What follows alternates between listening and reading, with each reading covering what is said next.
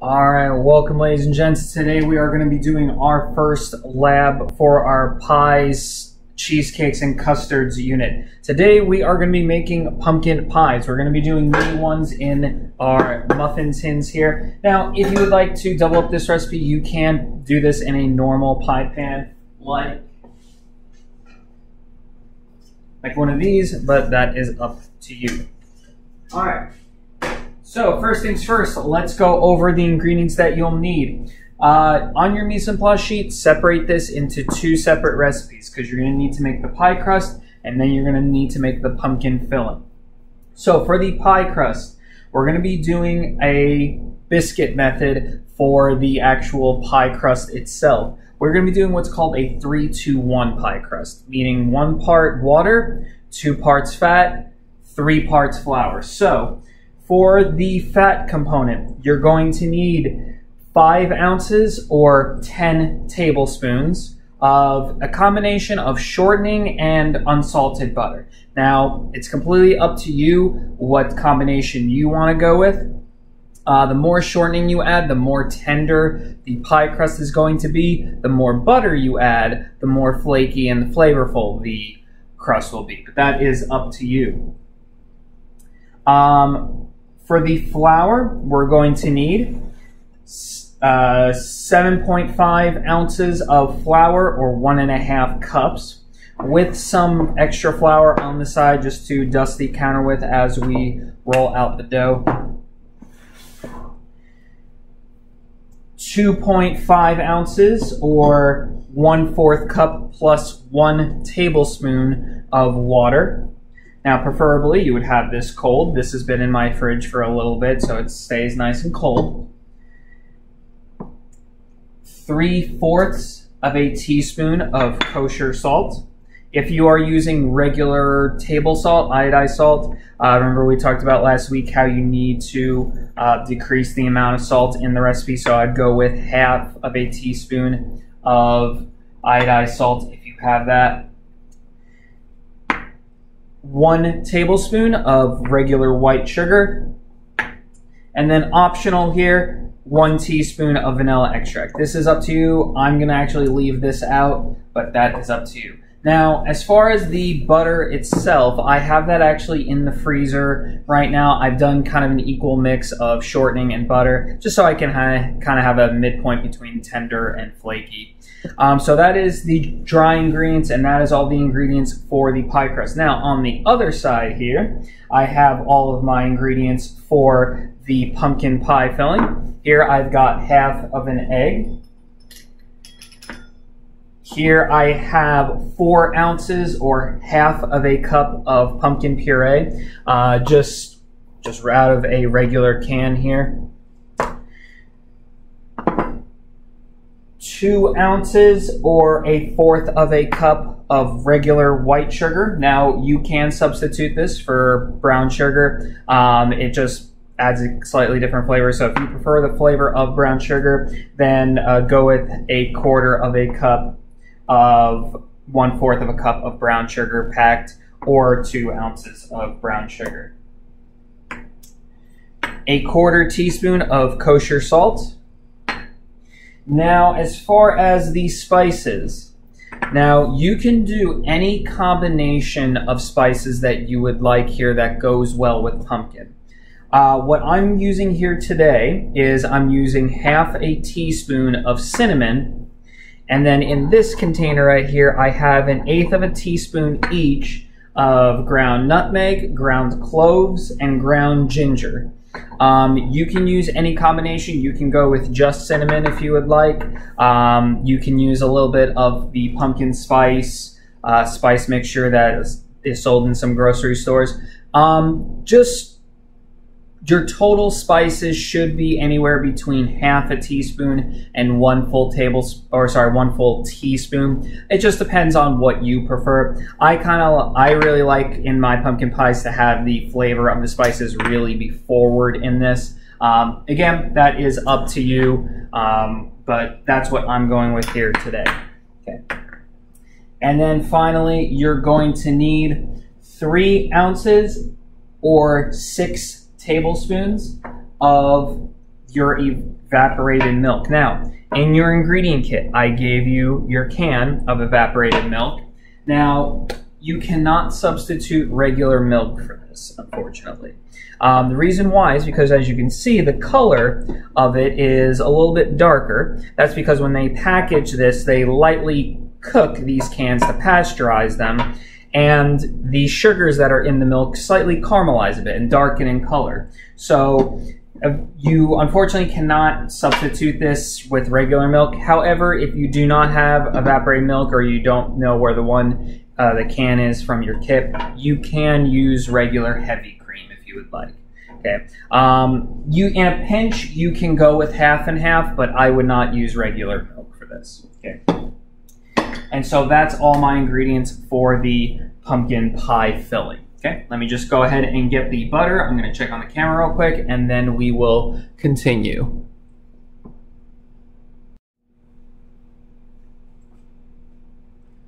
All right, so I've got my butter, which has just come out of the freezer, nice and cold. You can see I have butter and shortening.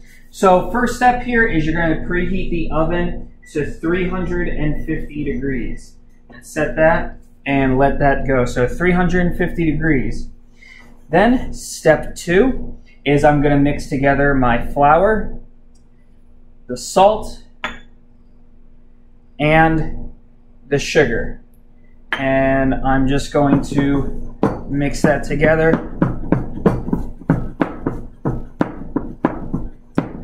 All right. Now we go into step 3. Now, if you remember, this is called the biscuit method. I have very cold, solid, chilled fat, and I'm going to cut this into the flour mixture, either using 2 knives, a pastry blender, or my hands. So I'm going to put that in. So remember, we are cutting the butter into the fat here. So you can do this a couple ways. You can either do it with your hands,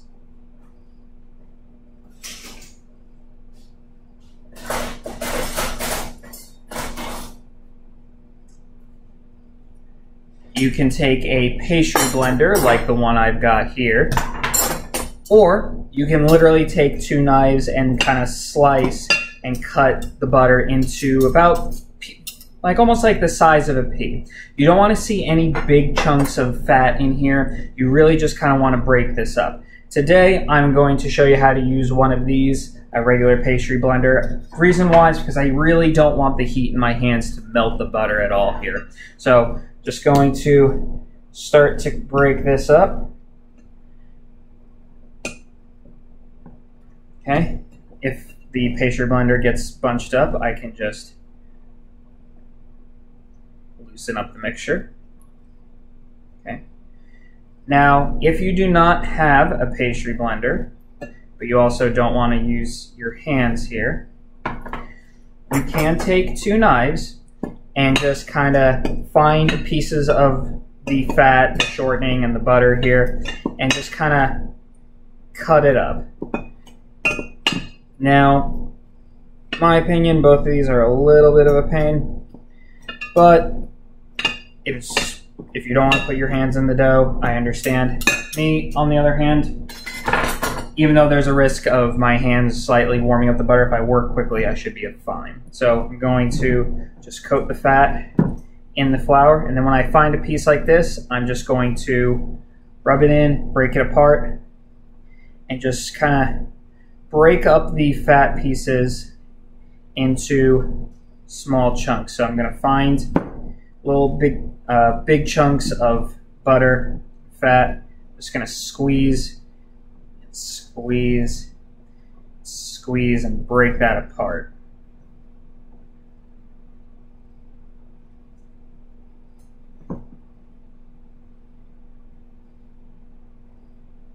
Okay, so I'm going to continue to do this until all the pieces are the size of a pea. And we'll be back once I have this all finished and ready to go.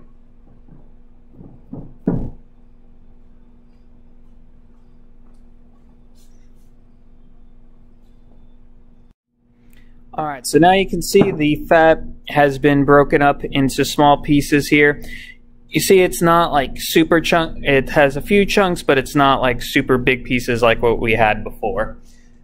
All right, so now we're going to go to our next step here, which should be step 4, which is you're going to stir in the water into the mixture. Now, if you're using the vanilla extract, you're going to add it here at this time. Now, what I'm going to do is I'm just going to pour in most of the water, but I'm going to leave a little bit behind here. And using a fork, I'm going to kind of just stir this together. Now, this is just like when you guys made the biscuits. Okay, you're cutting in the flour, or sorry, cutting in the butter into the flour. And then you're going to stir it together. Now, once it gets to a certain point, you're just going to kind of get your hands in there and then lightly knead it together. Now, what I'm going to do is I'm going to place it onto the counter here. Okay, make sure that the camera is centered here. Yep, okay. And then I'm going to knead it together just a couple times. So, press out, fold, press out, and you want to try to work somewhat quickly. Okay. And with each time I knead, you'll see the dough starts to get a little less crumbly. It starts to come together. Now, when the dough starts sticking, like it is now, use a little bit of flour and just dust the counter. And then if it's really starting to stick, take a bench scraper and just kind of clean off the counter. Just need it a couple more times. Okay. Remember, you do not want to knead this forever like you did the yeast dough. You're just kneading it together until it's formed into a ball like this. Okay.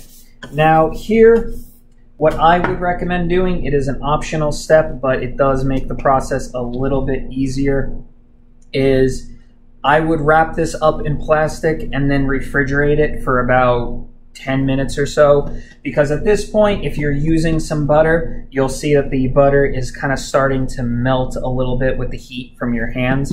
And when you're rolling this out, you don't want to have a lot of heat into the dough. You don't want the butter to be melting and spreading all over the counter. So I'm going to wrap this up, put this into the fridge to let it set for just a couple minutes. While I'm doing that, I'm going to get my pie filling ready to go. All right. So while we're having the pie crust chill here, we're going to make our pumpkin pie filling. So we're on to step 6. So in a bowl or a container here, you're going to add or mix together the pumpkin, the sugar, the salt, and the spices. So here's my pumpkin. Make sure I don't waste anything. The egg,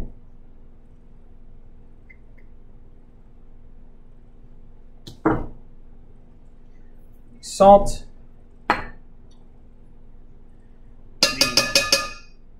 there's the ginger, cloves, and nutmeg, and there's the cinnamon, and then the sugar. Okay, now I'm going to whisk that together just until it's smooth.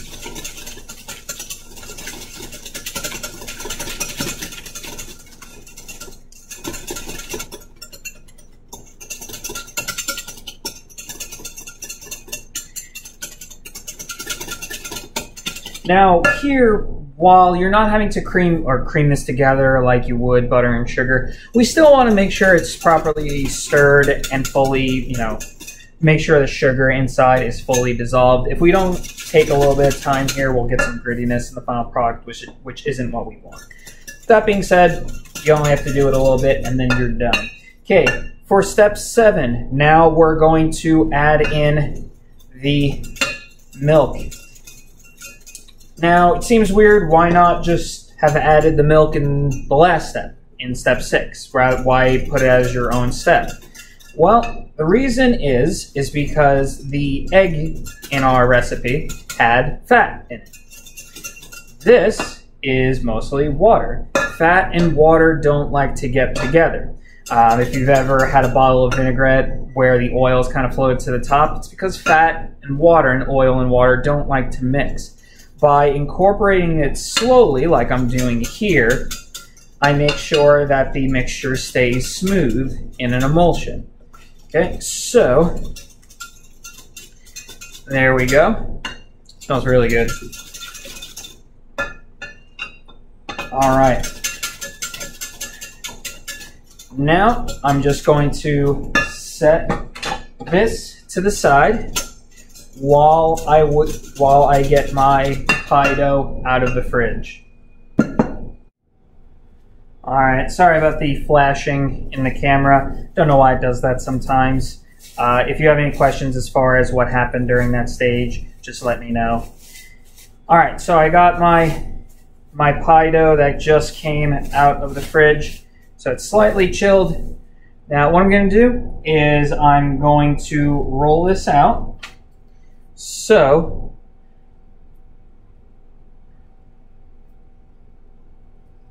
I'm going to use a generous amount of flour here. Now one thing you can do if you want to make this a little easier is you can lay down a piece of parchment paper, put it down, sprinkle flour over the top of that, and then roll it that way. I'm personally not going to go with that. I think I'm okay with just using this, but that might make it a little easier if you're having real problems with the dough sticking.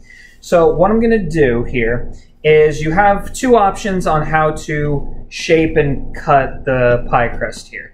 Now, what you can do is you can either roll this out fully and then use a cookie cutter or use something to cut out the individual circles that will go into your pie pan. Another way you can do it is by cutting this into 6 pieces and then rolling each individual piece.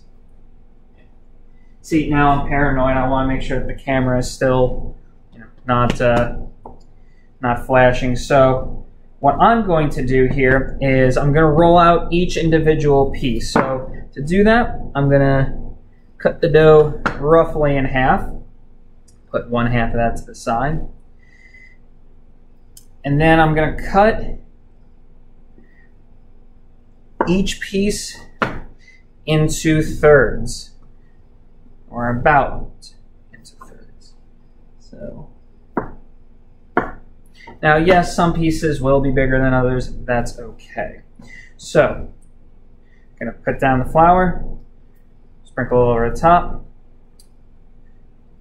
press it out, and then using a floured rolling pin, I'm just going to roll out the pie crust here, slightly rotating it.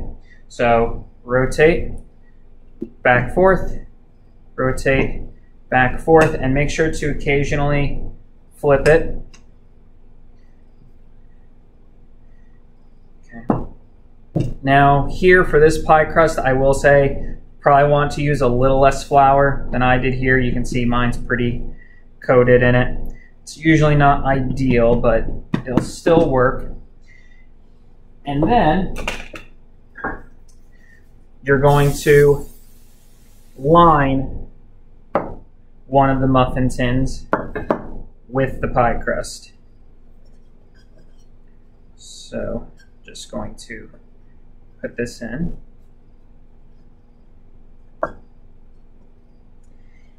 And if you have any excess pie dough kind of hanging over the edge, you can bake it, or you can bake the pies this way. However, what I'm going to do is I'm just going to trim off some of the excess here.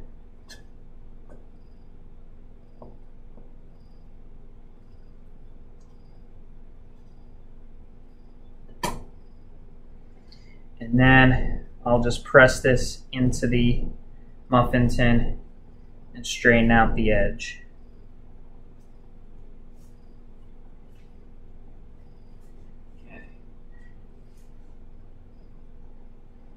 right, so now don't waste this. Keep this on the side. And I'll go to my next piece of dough. So roll back, forth, turn, back, forth. If it's starting to stick even slightly, turn the crust over into the flour, back, forth. Just gonna flip over, back, forth, back, forth. Okay, now you don't need it to be a perfect circle.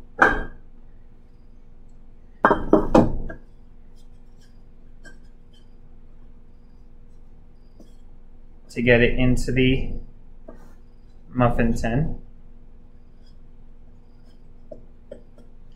Now I'll put it into the cup, then press it up to the edge, and then cut the dough, just kind of trim.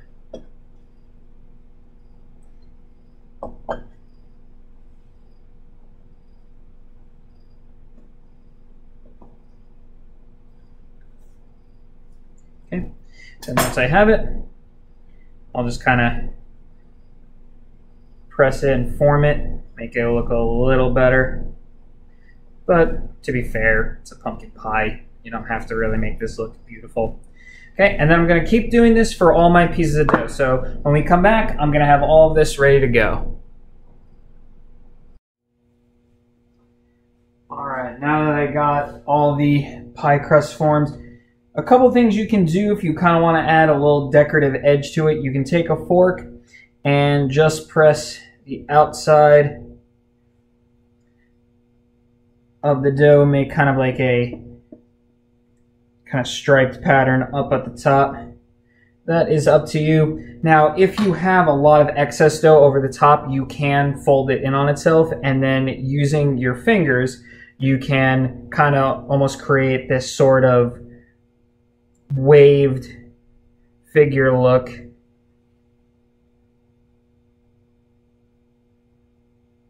Again, obviously, you know, we're not cooking this for a restaurant, so it doesn't have to look all pretty and everything. But then you're going to go on to your next step, which is to pour in your filling. Now, slightly underfill these, so that way you have enough for each one. I think I'm going to be one short. Okay, so I slightly overfilled the one here. I will fix that before they go into the oven here. If you have one like pie crust left over here, that's okay. You can still bake it. You can dust this one with a little bit of sugar. That's fine. Or you can just honestly have a plain pie crust, just kind of dock it like this using a fork, just poke a couple holes in it, and then you'll be able to bake, you know, just kind of the shell and just kind of snack on that. So what I'm going to do here is I'm going to transfer just a little bit of this pie filling over into the smaller one here. I'm then going to put it into the oven from anywhere between 15 and 20 minutes. Now, what I'm looking for, if you guys remember from yesterday's lesson, what we're looking for is that the center of the pies are going to be a little bit wobbly. Remember, this is a custard. Okay, the main liquid here is just the pumpkin itself, and we have eggs in there. So we want to pull this out when it's slightly undercooked. Okay, you don't want to overcook this for sure. Okay, I'm going to take care of that, and then I'll see you guys in about 15-20 minutes to show you what this will look like.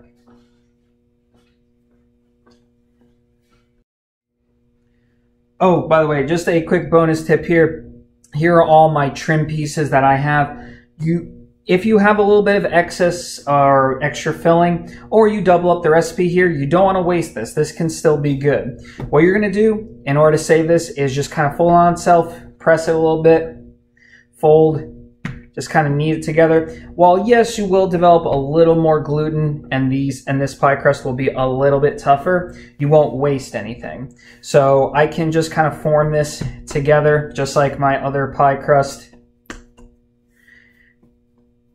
And then once I have it formed together like that, I can roll it back out again and then form my next bunch of pies.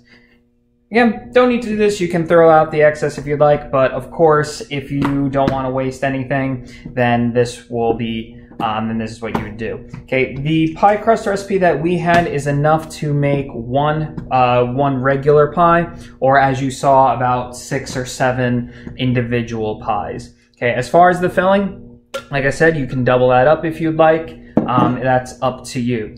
Okay, I will see you back here when the pies are ready to come out of the oven.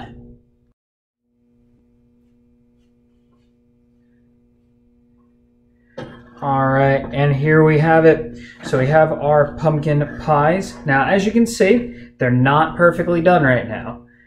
If I shake it, you can see they're still a little wobbly. Okay, and that is perfect. That is exactly what we want. So just a heads up here, I had to take a little bit longer in order to get it to this point. So for mine, I know I gave you the time of about 15 to 20 minutes. I had to add it on like about 5 to 10 more minutes. So I would adjust on your Mise En Place sheet. Instead of saying 15 to 20 minutes, I would more say closer to 22 to 25 minutes. Again, go with your eyes here. Once it starts to kind of wobble here, the outside of it is set, but the inside is still a little wobbly, then that is good, okay? With a little bit of browning on the outside crust here.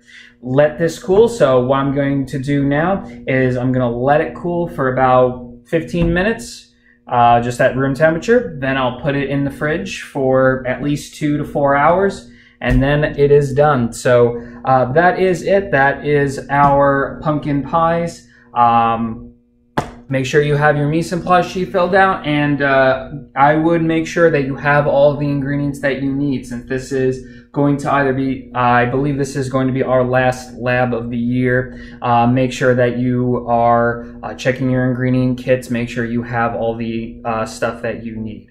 All right, that is it. I will see you guys back in class. Have a good one.